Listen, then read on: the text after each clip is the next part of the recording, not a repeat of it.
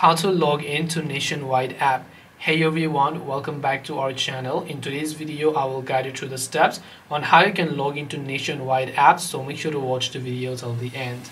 Well, if you would like to log into the Nationwide app, all you have to do is first of all make sure you download the application from your app store, and then just go ahead and then open the Nationwide app here.